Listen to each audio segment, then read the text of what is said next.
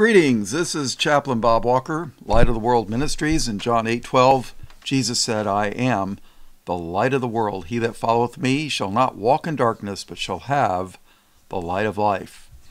Well, my week ban from YouTube is expired, so this is going to be part 2 of the Kingdom of God. Not sure if there'll be a part 3, but this is part 2. Get your King James Bible, turn to Mark chapter 14. Christ is getting ready to be crucified. And so let's read Mark chapter 14. After 2 days was the feast of the Passover and of unleavened bread. And the chief priests and the scribes sought how they might take him by craft and put him to death.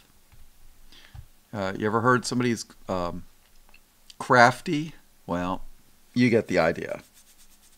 But they said, not on the feast day, lest there be an uproar of the people.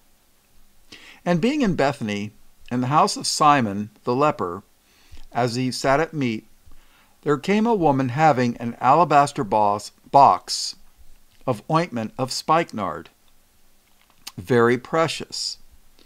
In other words, this is good-smelling, expensive stuff. And she brake the box and poured it on his head. And there was some that had indignation within themselves, and said, Why was this waste of the ointment made? For it might have been sold for more than 300 pence, and have been given to the poor. And they murmured against her. Now, when you read one of the other well, let's take a look. The book of John has an interesting thing here. It ties directly into what this was, what I just read. John chapter 12, verse 4.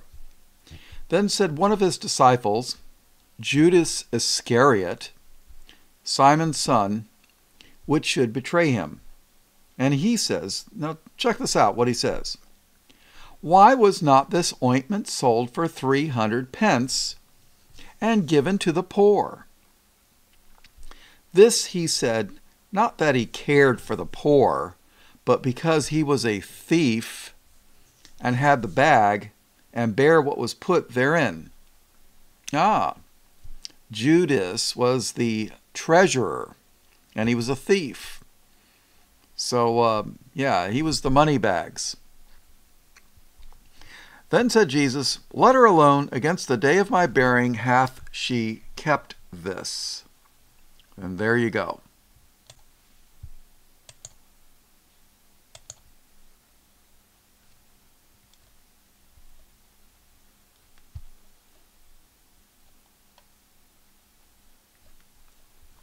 All right, let's go back to Mark 14, verse 6. And Jesus said, Let her alone, why trouble ye her? She hath wrought a good work on me. For ye have the poor with you always, and whensoever ye may do them good. But me ye have not always. She hath done what she could. She is come aforehand to anoint my body to the burying. Verily I say unto you, wheresoever this gospel shall be preached throughout the whole world, this also that she hath done shall be spoken of for a memorial of her. A memorial. She's going to be famous. Verse 10, And Judas Iscariot, one of the 12, went unto the chief priests to betray him unto them. And when they heard it, they were glad, and promised to give him money. And he sought how he might conveniently betray him. And the first day of unleavened bread, when they killed the Passover, his disciples said unto him, Where wilt thou go, where wilt thou that we go and prepare that thou mayest eat the Passover? And he sendeth forth 2 of his disciples, and saith unto them, Go ye into the city, and there shall meet you a man bearing a pitcher of water. follow him. And wheresoever he shall go in, say ye to the good man of the house, the master saith, Where is the guest chamber where I shall eat the Passover with my disciples? And he will show you a large upper room furnished and prepared. There make ready for us. You know, whoever supplied the room and the Passover meal must have been a servant of the Lord.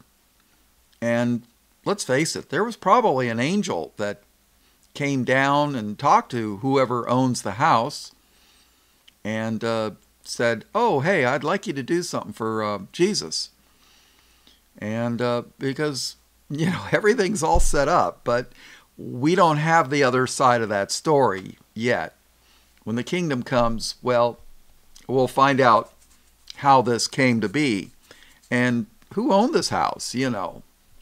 Obviously, it was somebody that served the Lord. So there was a large upper room furnished and prepared. There make ready for us.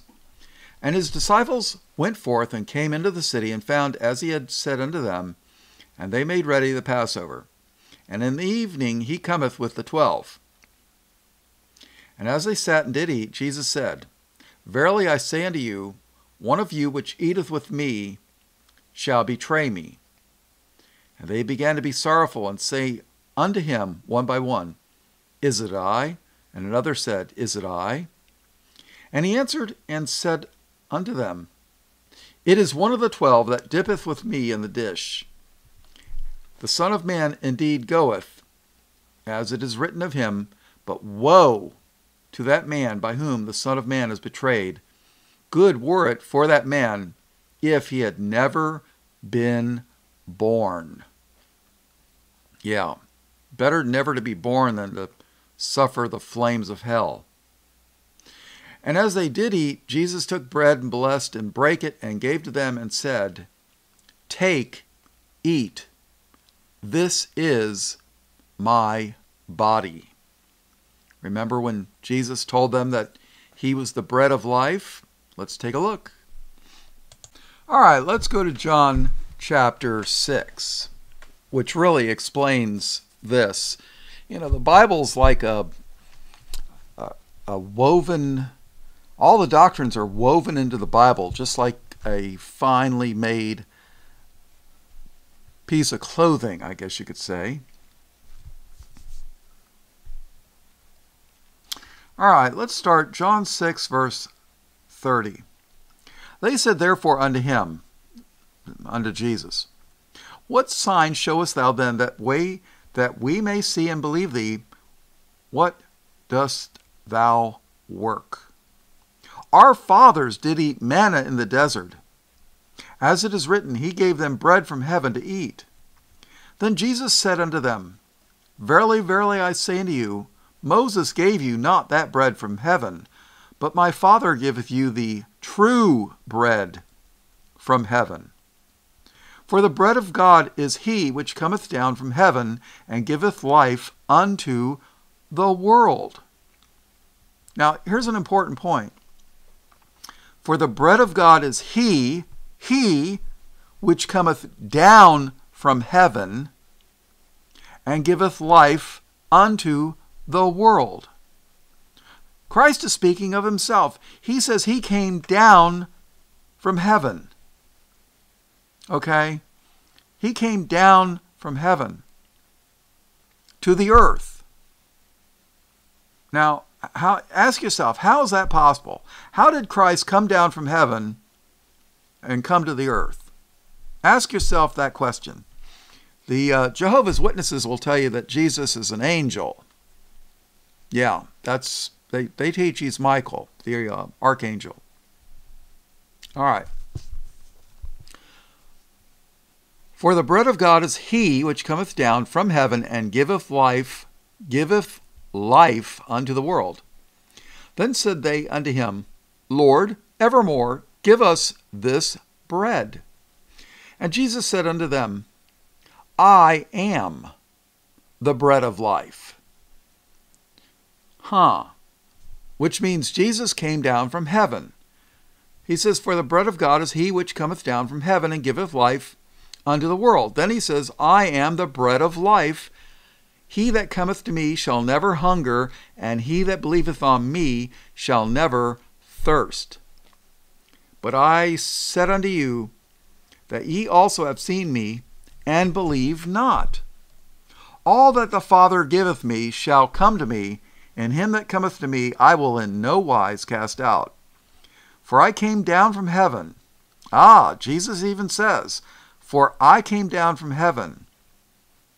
Now, if Christ was a mere man, how did he come down from heaven? Explain that to me, because I don't understand that. For I came down from heaven not to do mine own will, but the will of him that sent me. And this is the Father's will, which hath sent me, that of all which he hath given me, I should lose nothing, but should raise it up again on the last day. And people, the pre-trib rapture is not the last day. There is no pre-trib rapture if Jesus is not lying here. They keep telling you the pre-trib rapture happens before the tribulation, but the tribulation is not the last day. The last day is at the end of the tribulation. So how can they be raised up at the last day if they're raised up before the last day? It doesn't make sense.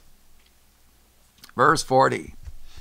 And this is the will of him that sent me, that everyone which seeth the Son and believeth on him may have everlasting life, and I will raise him up at the last day. But if you're... Now, I went to Baptist Bible College, but if you're a pre-trib dispensational Zionistic Baptist, well, then I guess the pre-trib rapture is the last day. So, the Jews then murmured at him, because he said, I am the bread which came down from heaven. And they said, is not this Jesus, the son of Joseph, whose father and mother we know? How is it then that he saith, I come down from heaven? Jesus therefore answered and said unto them, murmur not among yourselves. No man can come to me, except the Father which hath sent me draw him, and I will raise him up at the last day. See, people, this tells you election. Right there, election. No man can come to me except the Father which hath sent me draw him, and I will raise him up at the last day. It is written in the prophets, and they shall be all taught of God. Every man, therefore, that hath heard and hath learned of the Father cometh unto me. Not that any man hath seen the Father, save he which is of God. He hath seen the Father.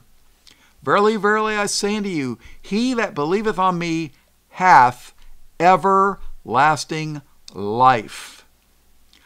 I am that bread of life. Your fathers did eat manna in the wilderness and are dead. Their bodies anyways, right?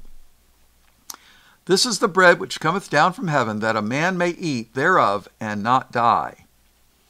I am the living bread which came down from heaven. If any man eat of this bread, he shall live forever. And the bread that I will give is my flesh. Wow. His flesh? What? If any man eat of this bread, he shall live forever, and the bread that I will give is my flesh, which I will give for the life of the world. The Jews therefore strove among them, saying, And the Jews therefore strove among themselves, saying, How can this man give us his flesh to eat? Then Jesus said unto them, Verily, verily, I say unto you, except ye eat the flesh of the Son of Man, and drink his blood, ye have no life in you. What? So we got to become cannibals and vampires? What? That's what some people are saying. I don't say that, but some people say that. Verily, verily, I say unto you, except ye eat the flesh of the Son of Man and drink his blood, ye have no life in you. Whoso eateth my flesh and drinketh my blood hath eternal life, and I will raise him up at the last day. For my flesh is meat indeed, and my blood is drink indeed.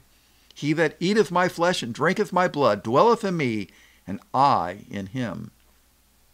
As the living Father hath sent me, and I live by the Father, so he that eateth me, even he shall live by me. This is that bread which came down from heaven, not as your fathers did eat manna and are dead. He that eateth of this bread shall live forever. These things said he in the synagogue, as he taught in Capernaum. Now listen carefully. Many therefore of his disciples, when they had heard this, said, This is an hard saying. Who can hear it? In other words, boy, this is some deep stuff. This is hard to understand. That's basically, in a nutshell. That's the Bob translation. Verse 61, when Jesus knew in himself that his disciples murmured at it, he said unto them, Doth this offend you? What if ye shall see the Son of Man ascend up where he was before? Now remember in, I think it's first chapter of Acts, Jesus went up into heaven in the clouds, and the angels said unto the disciples, what are you guys doing staring up to heaven? I mean, Jesus is going to come back in like manner, So Jesus was in heaven before he came to earth. Now, if he's just a mere human, please, somebody explain to me. And from the scriptures, I'm not interested in your opinions. From the scriptures, I'd like you to explain how that works, because I'm just some dumb guy that's read the Bible a couple of times, So I'd be very interested in hearing from the scriptures how Christ was in heaven before he was born in the flesh. I'd be very interested. All right, so when Jesus knew in himself that his disciples murmured at it, he said unto them, Doth this offend you? What and if ye shall see the Son of Man ascend, which means ascend up, where he was before? It is a spirit that quickeneth, the flesh profiteth nothing. The words that I speak unto you, they are spirit, and they are life. But there are some of you that believe not. For Jesus knew from the beginning who they were that believed not, and who should betray him. And he said, Therefore said I unto you, that no man can come unto you, Therefore said I unto you, that no man can come unto me, except it were given unto him of my Father. Now check this out. This is John chapter 6. Now we're going to read verse 66. So you're talking John 6, 6, 6. Interesting, huh? So let's read John 6, 6, 6. From that time, many of his disciples went back and walked no more with him. Ha ha ha! 666. From that time many of his disciples went back and walked no more with him. Then said Jesus unto the 12, Will ye also go away? Then Simon Peter answered him, Lord, to whom shall we go?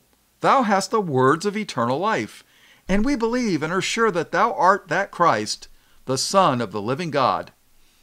Jesus answered them, Have not I chosen you 12, and one of you is a devil? He spake of Judas Iscariot, the son of Simon, for he it was that should betray him, being one of the 12. All right, let's go back to Mark. Oh, let's see. Mark 14. All right, so they're getting ready to have Passover. Christ is getting ready to be crucified. So Mark 14, verse 22.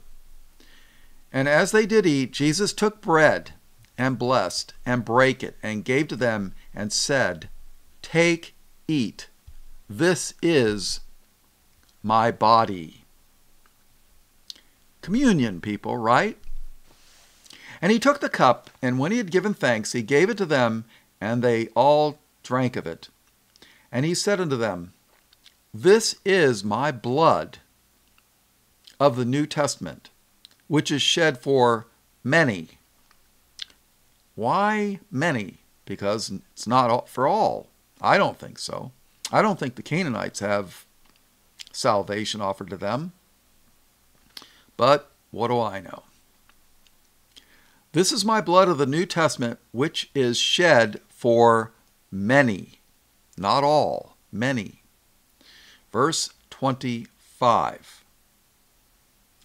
Verily I say unto you, now this is Jesus speaking, I will drink no more of the fruit of the vine until that day that I drink it new in the kingdom of God.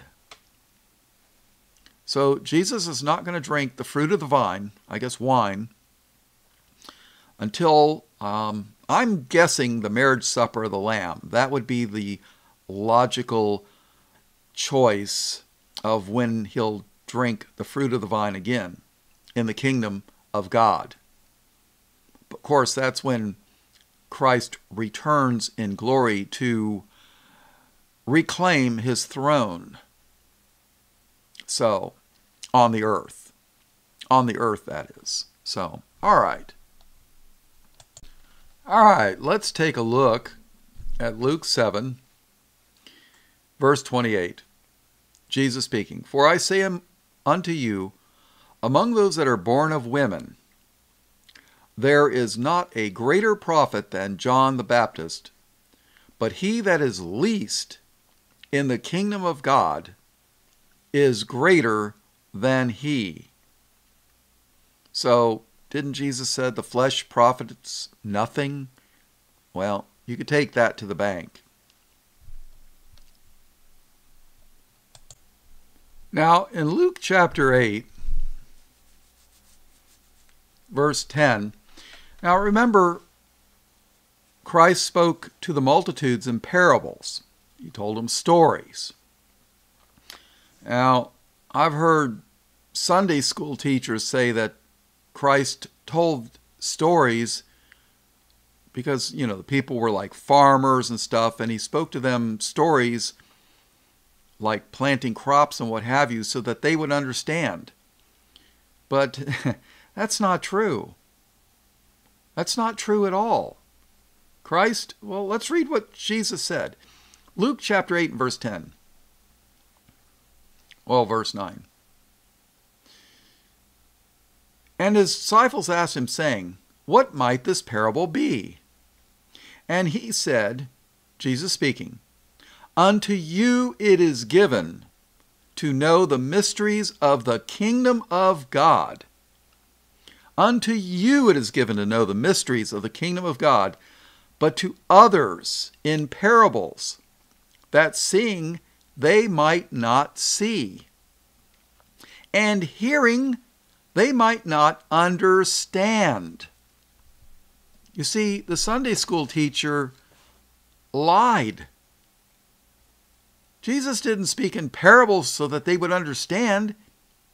He did it so they wouldn't see and they wouldn't hear and they wouldn't understand. Well, they'd hear with their ears, but they wouldn't understand what he was saying. He said, Unto you it is given to know the mysteries of the kingdom of God. But to them it is not given. In Matthew 13:11, there's parallel what we just read. Jesus answered and said unto them, Because it is given unto you to know the mysteries of the kingdom of heaven, but to them it is not given. Sometimes the things of God are hidden from those that are not worthy. Do you know the Bible says that without righteousness? Well, let's read it. This would make a real good Bible study, righteousness. In Romans 10:4, it says, "For Christ is the end of the law for righteousness." You know, there were the Noahides, which some of them are claimed to be messianic. Of course, I don't think we're talking the same Messiah here called Christ, but, you know, for Christ is the end of the law for righteousness. You know, you can't be righteous by keeping the law. It's impossible. It says, "For Christ is the end of the law for righteousness to everyone that believeth." In Matthew 5:20, Jesus said, "For I say unto you, except your righteousness shall exceed the righteousness of the scribes and Pharisees." They're talking about the tribe here. "Except your righteousness shall exceed the righteousness of the scribes and Pharisees, ye shall in no case enter into the kingdom of heaven." And then in Matthew 6:33, Jesus said, "But seek ye first the kingdom of God and his righteousness," not ours. Boy, my righteousness isn't even as good as a filthy rag. Not even. "But seek ye first the kingdom of God and his righteousness, and all these things shall be added unto you." So, just remember, Jesus spoke parables to hide the kingdom of God from these people, some of them. And besides, he said that the Father draws people unto Christ, that they might be saved. It seems like, you know, that's what election's all about. Some people get saved and others, no. I mean, let's face it. People argue over election and whosoever will. I mean, do you really believe that God created Lucifer not knowing that one day in pride he would fall? Jesus picked Judas Iscariot knowing full well that he would betray him, because he came to earth to live as a sinless sacrifice to die for our sins. Didn't Jesus said, "Have I not chosen you 12, and one of you is a devil"? The day Jesus picked Judas Iscariot, he knew in advance that Judas was greedy, he was a thief, and that he would betray him for money. He knew this from the day that he picked him, the first day. You know, God doesn't scratch his head and say, "You know, that's a good point. I never thought of that." No, that never happens, people. Never. Never. God created Satan good, knowing the Bible says that he was perfect in his ways and full of beauty. He possibly could have been the most beautiful of all of God's creation. Possibly. I mean, the Bible doesn't say that, but, you know, he was lifted up in pride because of his beauty. And I did a Bible study on that. Several of them, actually. All right. Luke 9:11. 9:11. "And the people, when they knew it, followed him, and he received them, and spake unto them of the kingdom of God, and healed them that had need of healing." Luke 9:60. Now, there was a guy that, let's see. Hold on.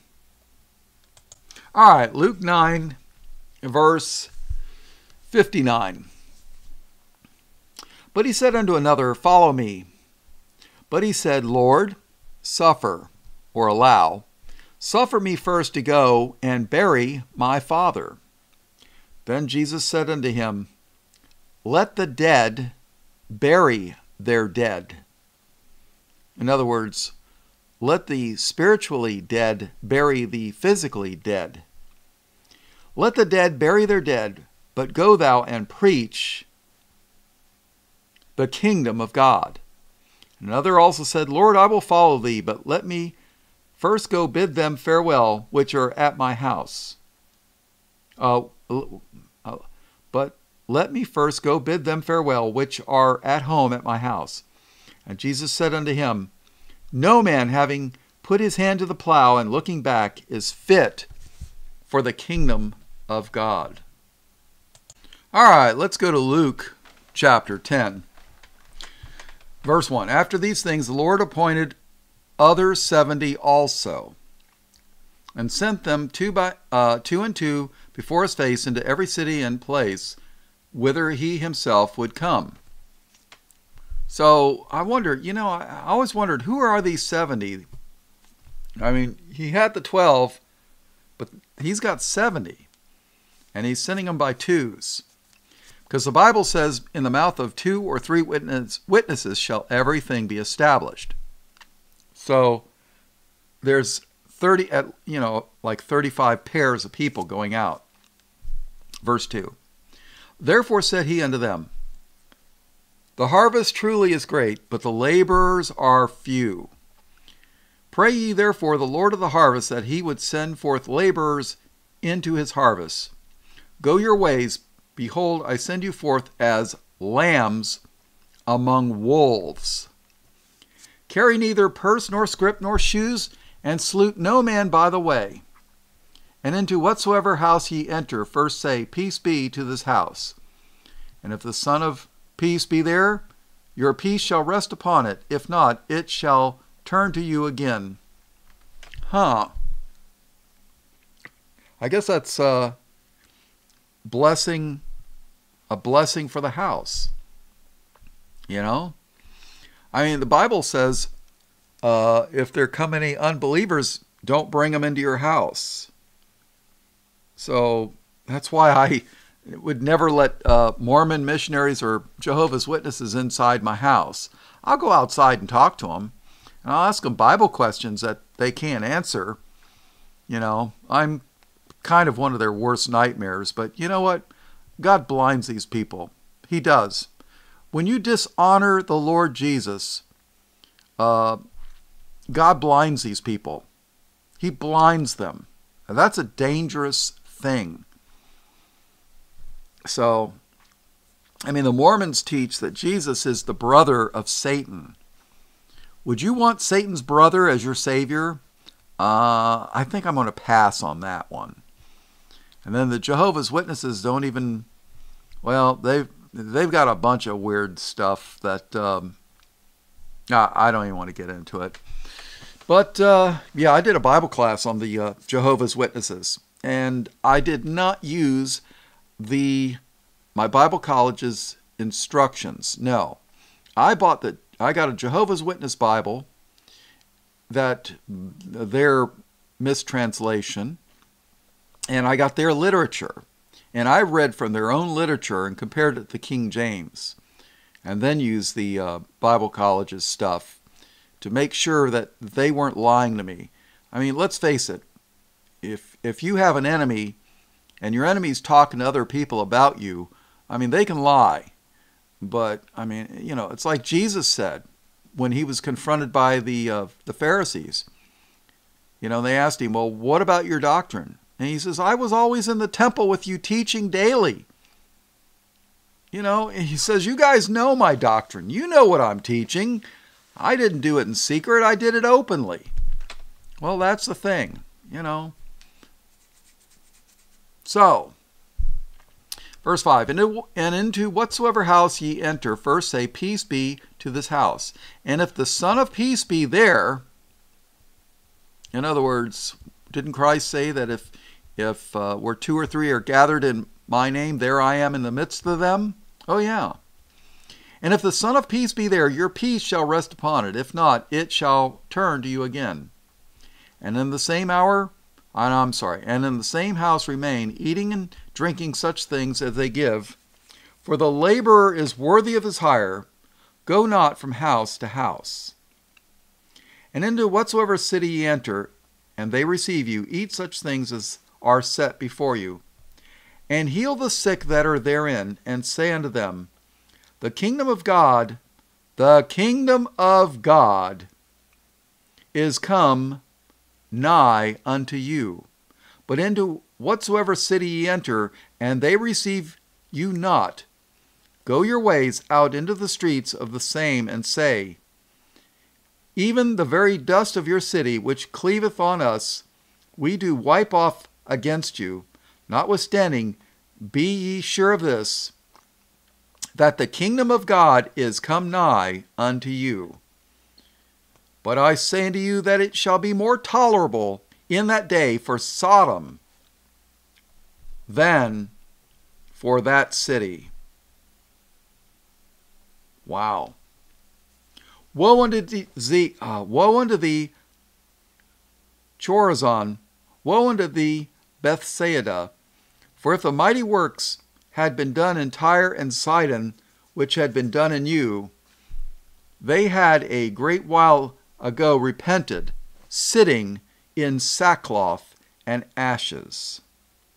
Oh yeah, when you're sitting around and people are doing the mighty works of God, miracles which no man can do, and I'm sorry, I don't believe Kabbalah can do the miracles that Jesus did, and they're preaching repentance and the gospel of the kingdom of God, and you don't listen, oof. What does they say? Verse 14, but it shall be more tolerable for Tyre and Sidon at the judgment than for you. And thou, Capernaum, which art exalted to heaven, shalt be thrust down to hell.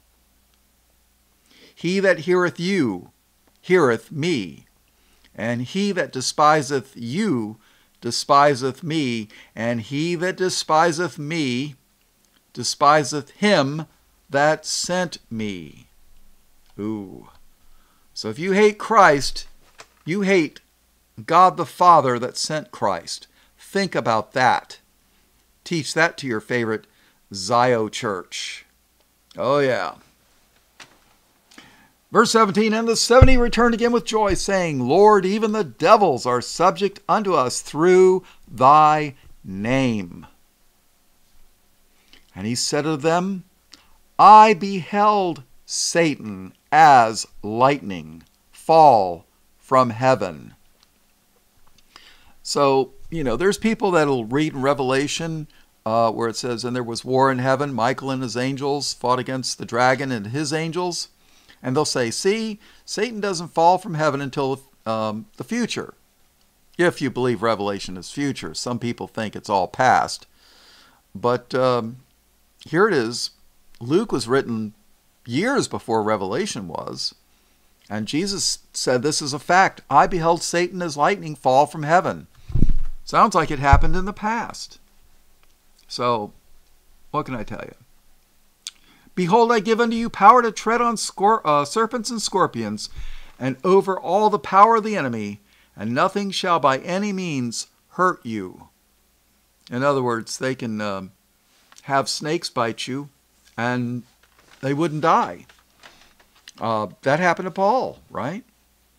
Verse 20. Notwithstanding, in this rejoice not that the spirits are subject unto you, but rather rejoice because your names are written in heaven. The book of life.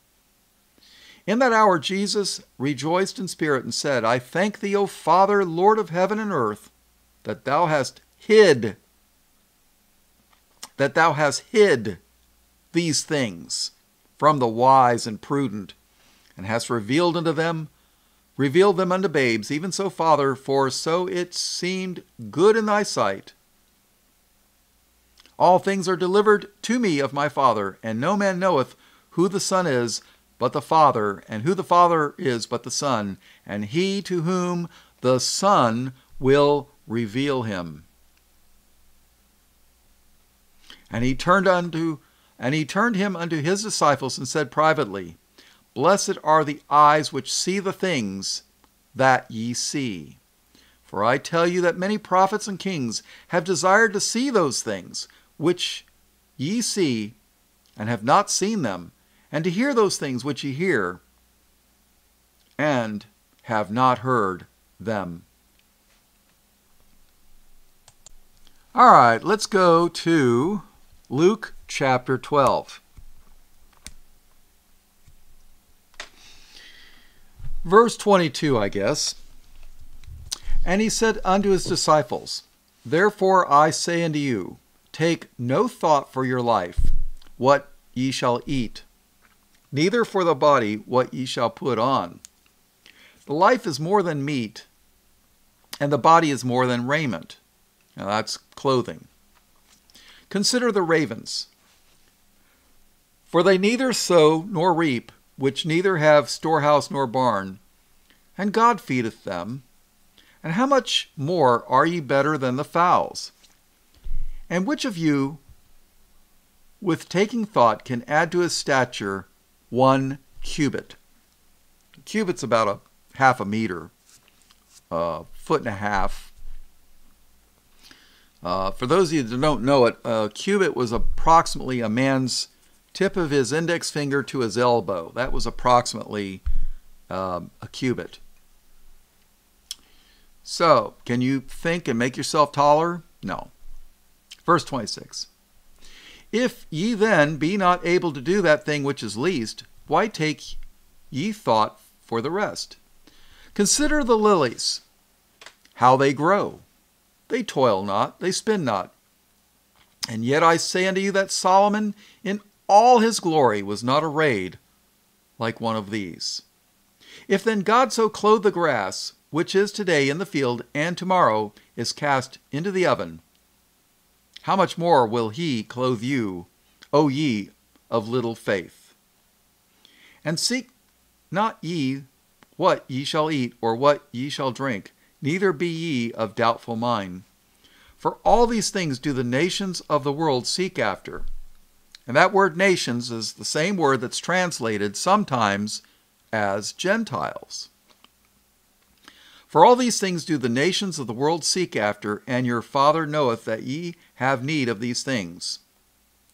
But rather seek ye the kingdom of God. But rather seek ye the kingdom of God, and all these things shall be added unto you. Fear not, little flock, for it is your Father's good pleasure to give you the kingdom. Sell that ye have, and give alms. Provide yourselves bags which wax not old, a treasure in the heavens that faileth not, where no thief approacheth, neither moth corrupteth. For where your treasure is, there will your hearts be also. All right, let's read Luke chapter 13, and I guess we'll close this out and we'll do a part 3, if I don't get another strike from the tube. Luke 13, verse 1. There were present at that season some that told him of the Galileans whose blood Pilate had mingled with their sacrifices. That's kind of blasphemy, really.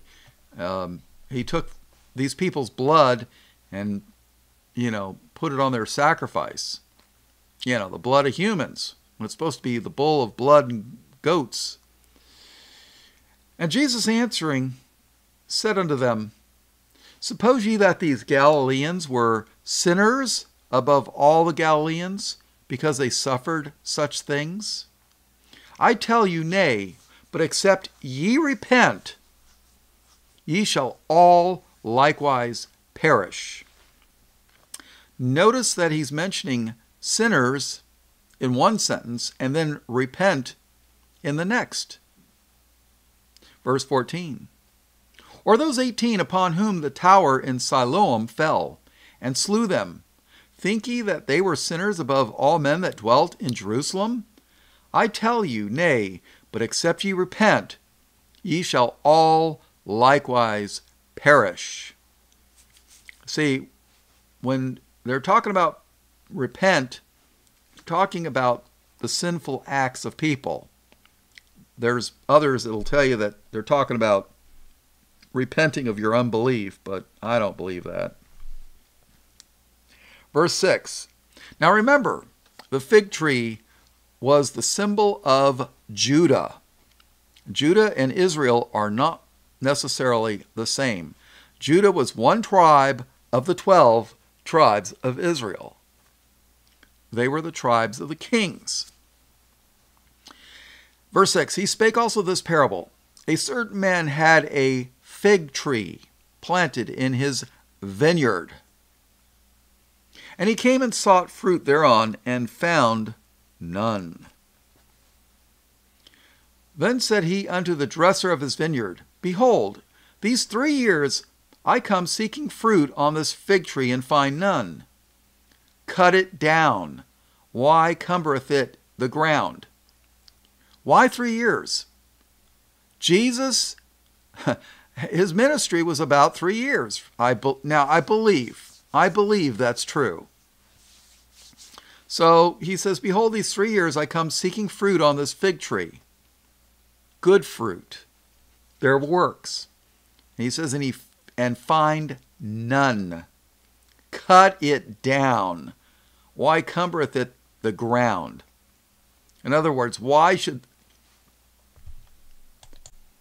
All right, so if you got a tree, a fruit tree, on your farm, and it doesn't produce any fruit, you know, why is it going to take up space? Get rid of it.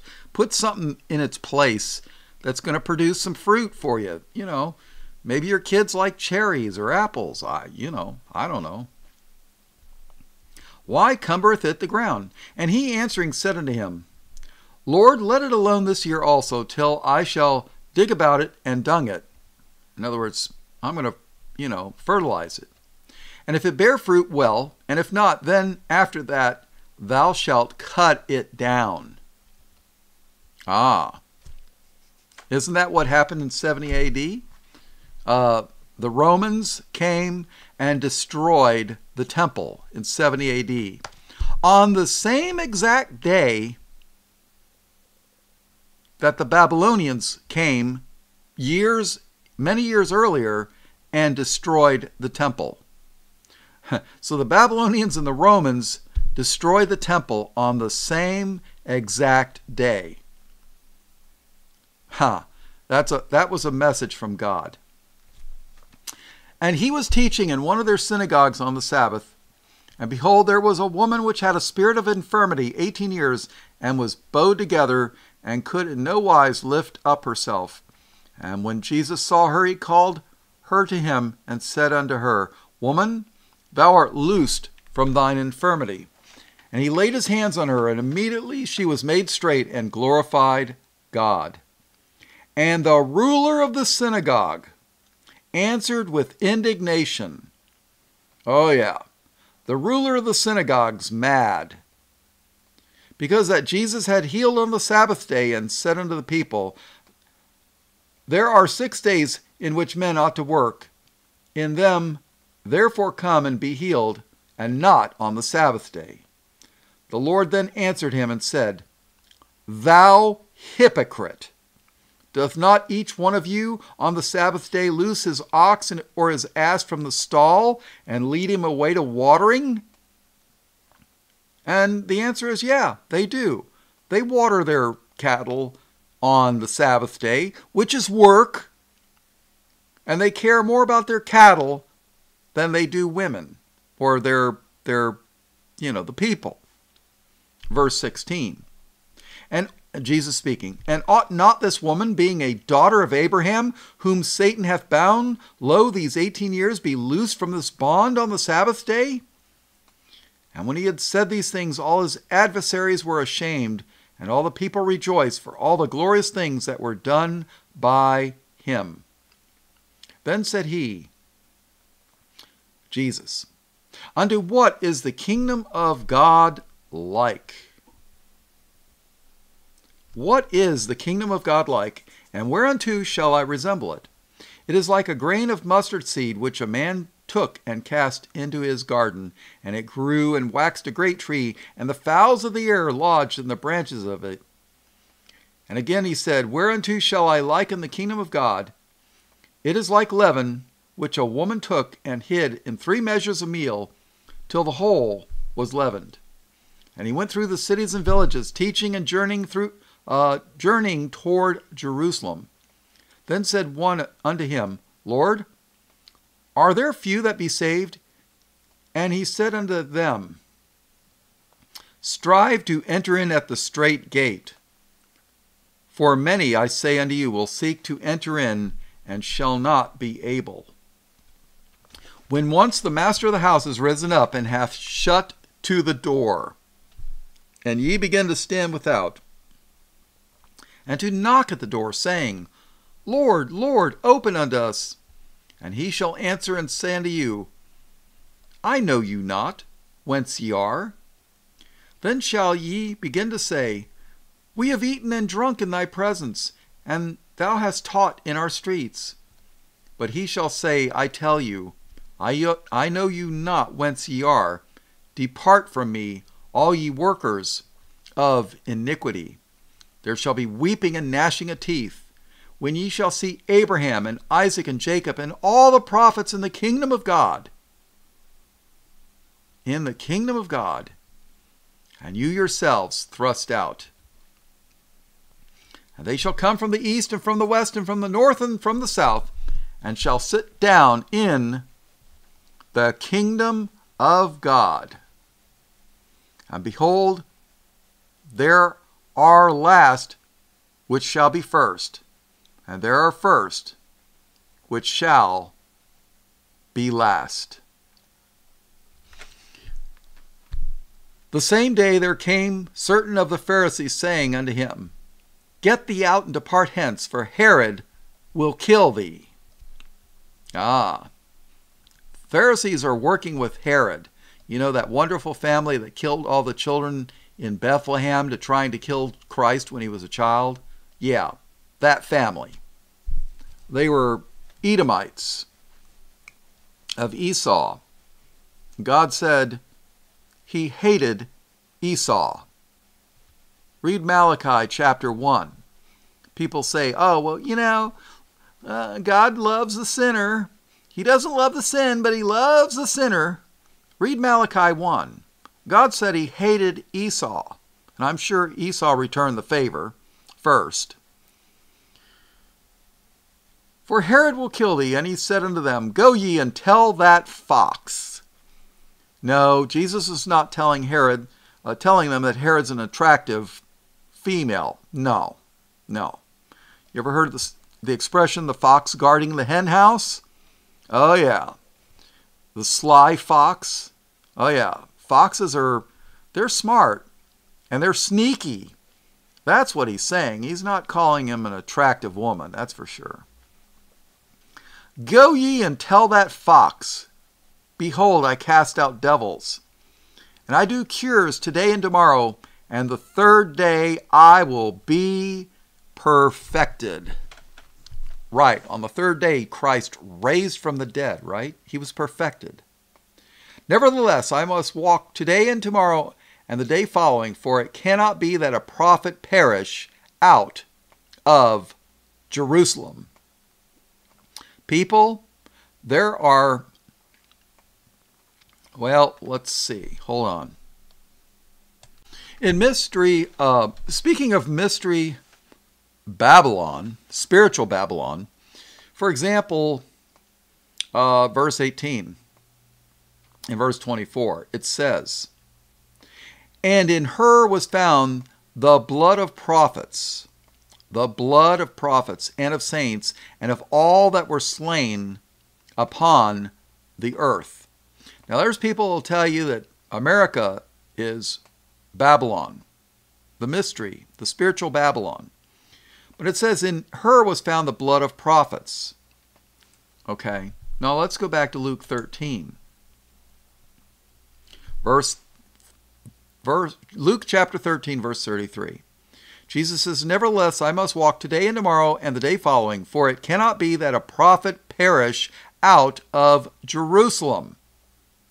Now, if Jesus said that it cannot be that a prophet perish out of Jerusalem, and Revelation 18 says that the blood of prophets were slain by Babylon, you could read, read about Babylon in Revelation 18.